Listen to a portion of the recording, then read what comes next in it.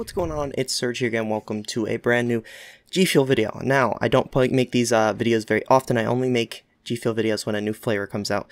And yesterday, Friday, we got the new cherry limeade, and I got it the very next day. I'm very lucky. A lot of people ordered even before me, and I have to get it this coming Monday, and I'm very grateful. I'm very thankful that I got it first, and I'm not going to just brag about it and be an asshole about it. But yeah, I got it early, and it comes with this sticker, which I like this sticker a lot. I don't really collect the stickers, but I have a little bit of a collection going. I don't really order Gfuel too often, like every 6 months, because, you know, every 6 months a new flavor comes out.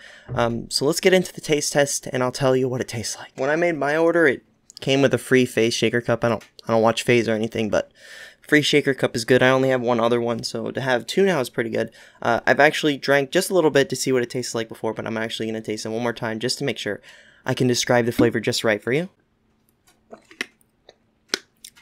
The flavor, it's not a lie.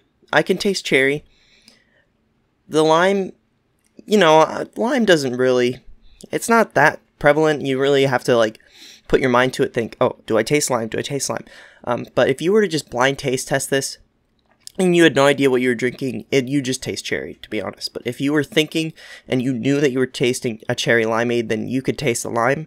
But cherry takes up 90% of the flavor, maybe even 95%. 95% of the flavor is cherry. And the cherry tastes like, I don't know, like, I'm going to flash up a picture on screen. It tastes like these, like, cherry ice pops. It really tastes like that, like, sweet ice cream.